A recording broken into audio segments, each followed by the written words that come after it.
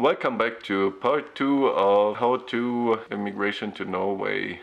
Today I'll cover the topics of culture and climate, which will be interesting as well for every one of you who's not interested to immigrating to Norway, but in Norway in general. There's big differences.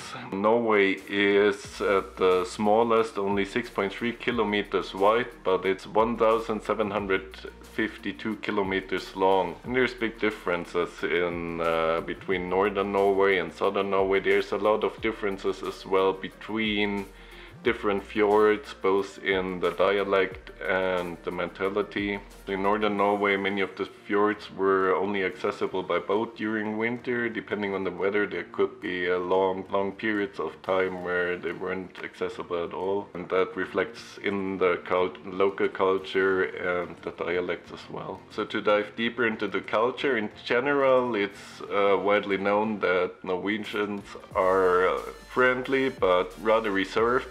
And that counts especially for southern Norway. People are very politically correct. It takes long time to build friendships and relationships. Northern Norway is a bit different there because the further north you get, the more direct people are. But still it takes time to build up friendships, relationships. The thing is, if you finally manage to get yourself a social network, they're extremely loyal and you will have them basically forever. So, but be prepared if you plan to stay in Norway for a longer time or even moving here on your own. You have to cope being alone for quite a while. It took around 1 year to actually establish some social network. And I'm in northern Norway. It might be in some places in southern Norway even more difficult. Again, here language is key, of course, as I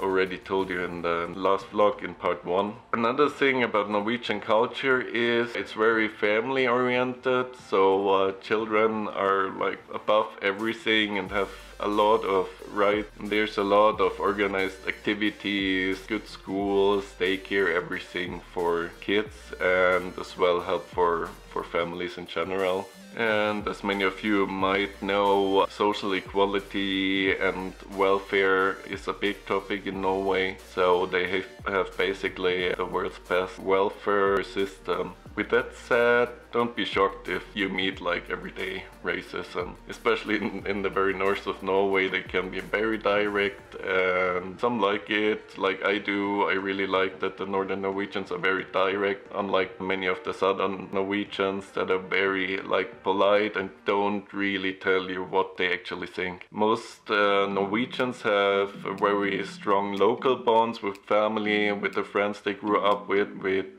history of places, and don't move that much. Of course, for school, for university, they are moving a lot, and it's generally in Norway as well. People are more moving to the bigger cities, but Norwegians in general have quite strong local bonds as well in the organized clubs and stuff. And that's part of the problem you're facing when you're coming to Norway, staying here long term, because they grew up with their social network, Norwegians, so they don't really have any urge to like expand in their social network. One good tip here is join a club. There's so many clubs in most places, at least. Just look what clubs offer activities that suit your interests. Like if you're into hiking, that big part actually of Norwegian society in general. And there's the Norwegian Hiking Association, which has organized tours as well.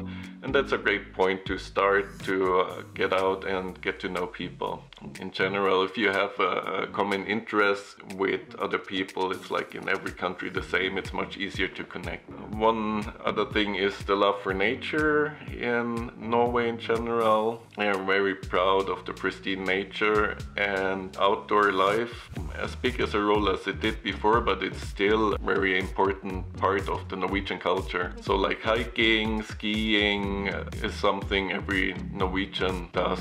as soon as they are able to walk. That reflects as well in everywhere in the culture, like the culture for cabins. Like every Norwegian family that can afford it has a cabin, at least one cabin in the mountains. If they can afford more, they have one cabin at the sea as well, or only one at the sea. But yeah, there's a lot of cabins all over Norway. That's again part of what is more or less internationally known as hygge, which means kind of coziness. So for Norwegians, this coziness is really important, whether it's on the isolated cabin with no electricity, no water, and just candlelight, or being with friends and family around the campfire. It's this very Norwegian word, hygge, and it's an important part of the Norwegian culture, especially in northern Norway, especially during the polar night, because not everyone copes as well with the darkness, so that's time for friends and family and to we go to the cinema together, watch a movie together, have board game evenings together, whatever. There's a lot of possibilities, but that's an important part of the culture. So another difference in the culture in Norway is there's a minority that's mainly living in the very north, the Sami, which are the natives in northern Norway as well as Sweden, Finland and Russia. And their culture was, for a long time, it was suppressed. Like many other countries, Norwegians tried to force them into the Norwegian culture, which caused a lot of damage. And they, for many years already now, trying to re-establish their culture. And the culture is a little bit different from the Norwegian. They're usually small as well as the Norwegians, but it's like in northern Norway, it's quite mixed. So the northern Norwegian culture has a lot of influences from the Sami people. You might recognize them when you see their colorful traditional outfit. I'll just link a picture here, somewhere here.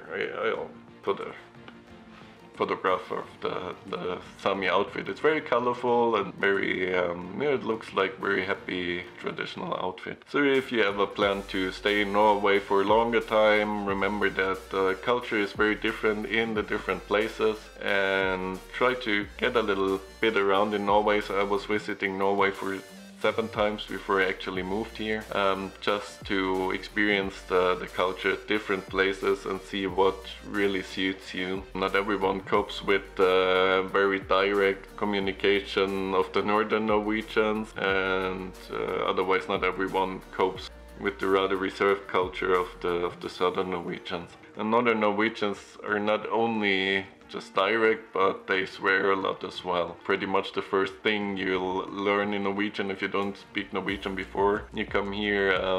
Yeah, they're swearing a lot, while in southern Norway it's like a very bad habit to swear. It's very, especially on the countryside, and in northern Norway it's part of the culture and yeah, the common language.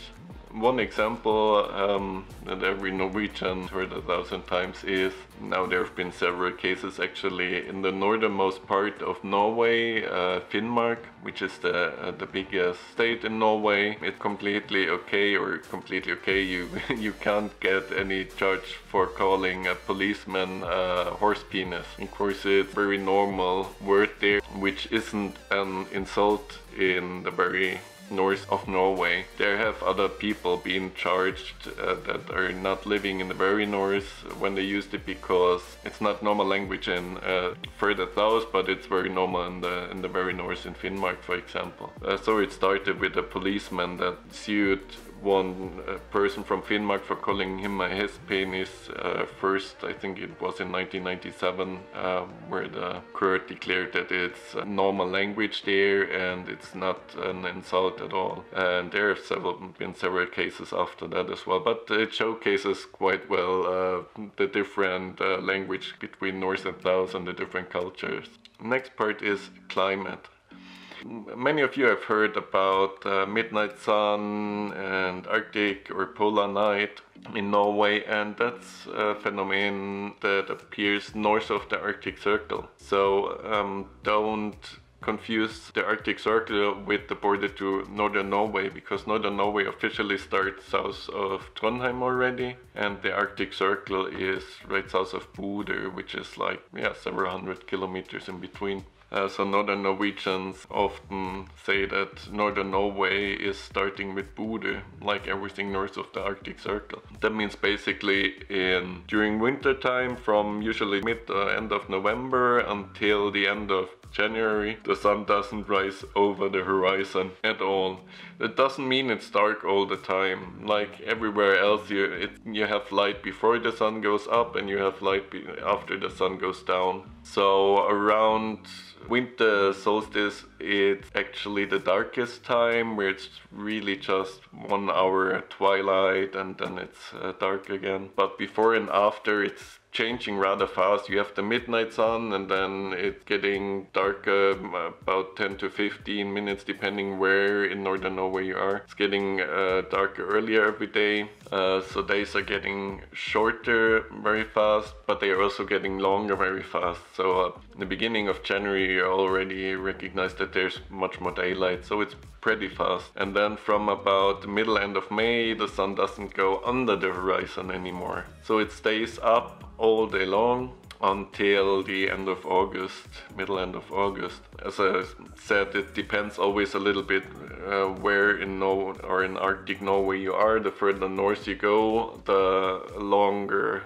is the midnight sun and the polar night. Midnight sun sounds like it's a different sun, but no, it's the same sun. It just doesn't go down. It's making its round and it's going slightly down, but before it touches the horizon it's just going up again. So it's daylight all night long, and the nice thing is the temperatures, both during the polar night and during midnight sun, temperatures are rather stable because there's no day and night rhythm.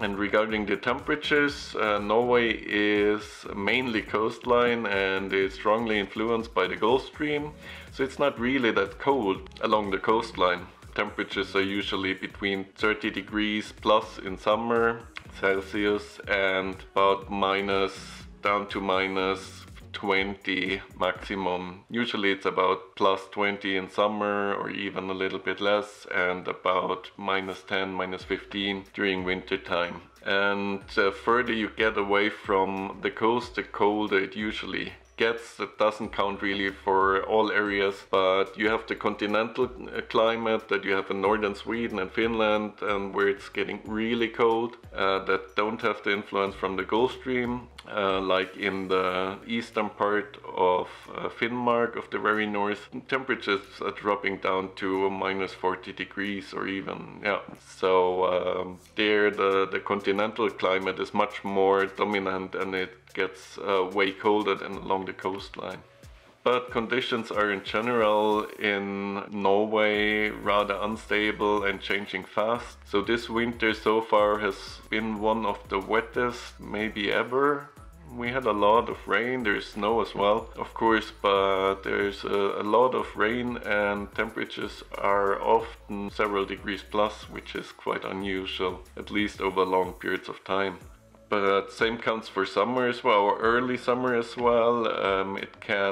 You can have snow in June, and it's suddenly snowing, and like even in high summer the temperatures can drop down to 8 degrees plus. So it's varying a lot. So if you ever come to Norway, no matter what reason, be prepared that conditions are changing fast, have proper clothes and the right attitude. So if you're planning to spend a nice summer weekend in Norway, you might get disappointed. So rather plan a little bit more time so that you're more flexible, both regarding to places, because it can rain without a break at one place and there's sunshine on another place, so that you're flexible. And that counts as well, of course, when you're hiking in Norway, when you're here on holidays, the weather in the mountains might change really fast. So you can go with short trousers, t-shirt the one day, and then the next day you wake up in your tent or your cabin and everything is white. So just keep that in mind. And as well the fact that the climate zones